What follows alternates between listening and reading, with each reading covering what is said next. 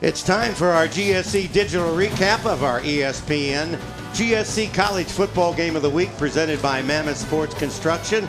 West Georgia goes on the road and wins it 42-21 over North Greenville.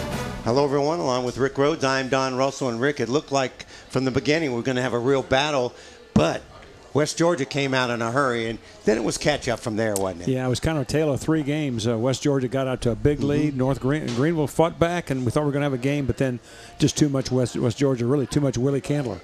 Plenty of highlights, too, and Candler's going to be a big part of it as we take a look at that. And beginning here with Williams.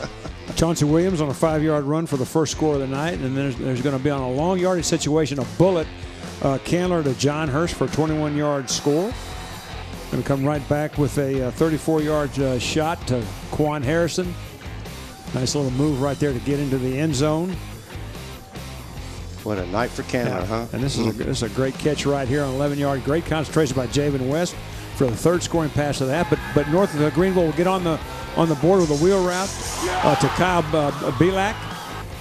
And as the second half goes, why North Greenville will try to claw back into this one, a little corner route again to Belak for another score, but just too much West Georgia. There you see right there the little pump and go to Lester for a score. Kick block is going to give hope to North Greenville.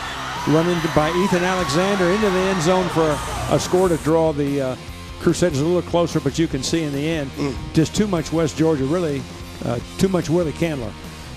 He accounted for over 400 yards total offense himself, and you see the totals 521 to 217 and a big win for West Georgia.